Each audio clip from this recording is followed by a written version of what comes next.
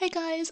I'm going to show you how I pack my acrylic paintings into a tube to ship safely overseas. I'm actually packing 3 paintings into one tube as this was a custom order of 3 Blue Jay paintings, but you can follow the same advice whether you're packing 1 or multiple paintings.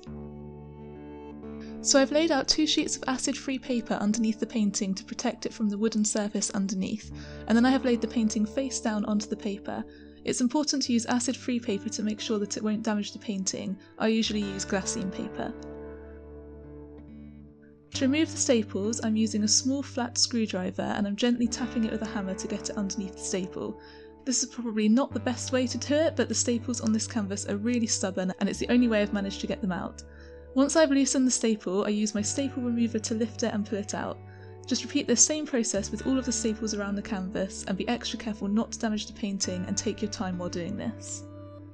Removing the staples is quite time consuming, but it is the best way to make sure that your customer has as much canvas as possible to restretch it once it arrives. This was important for my customer as they want the canvases to be a specific size. If this isn't important for your customer, then you could save time by cutting the canvas just outside of the staples. The reason I ship some of my paintings in a tube is because it's much safer, particularly for the large paintings. They're less likely to get damaged, so when they're going on long journeys it's a great option. The shipping cost is usually much more reasonable as well because the size and the weight of the package is a lot less. So I'm just going around the canvas removing all of the staples one by one. I'll show you a close-up so you can see exactly what I'm doing. I'm just gently tapping the screwdriver to get it underneath the staple and then using it to loosen it slightly. Then I just push my staple remover underneath and use it to grip onto the staple and remove it from the canvas.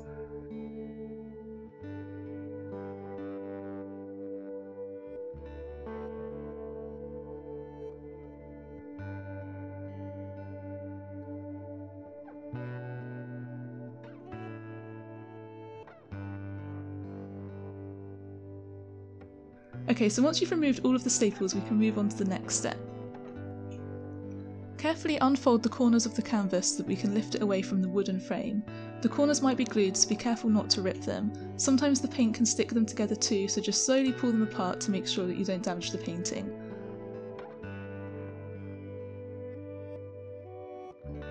Once you have unfolded all of the corners, simply lift the wooden frame away from the painting and place it to one side.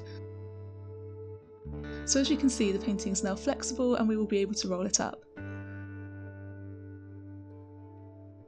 So here I'm just flattening the edges as much as I can to make it easier to roll. The canvas has been stretched for a long time so the edges won't flatten completely, but pressing them down like this will help a bit. So I'm just swapping the crinkled sheet of glassine paper to a nice new one, as this will be in the package with the painting and I don't want to send a crinkled piece of paper to my customer. If you are shipping 1 painting, then you can stop here, but if you are shipping multiple paintings, then just lay another sheet of acid-free paper on top of the canvas and place your painting face down on top of this. The reason we place them face down is because we want the painting to be rolled outwards. If you roll the painting inwards, then the paint is more likely to crack, and then when you unroll it, the cracks will open. However, when you roll it with the painting facing outwards, the paint is less likely to crack as acrylic paint is flexible, and if there are any small cracks, they won't be visible once the painting is unrolled as they will fold into themselves. Okay, so now we're just going to gently roll the paintings with the paper. Make sure you roll it loosely as you don't want to create any folds in the painting, and press down the sides as you go so that they aren't folded when you roll it.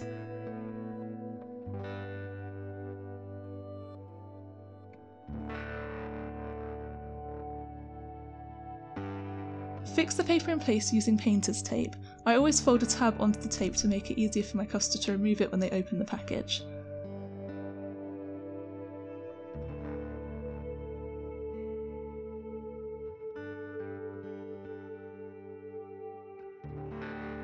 Now we just need to add the bubble wrap.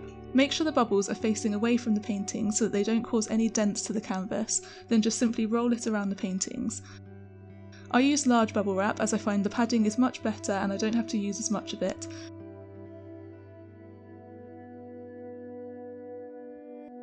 Then just fix it in place with tape.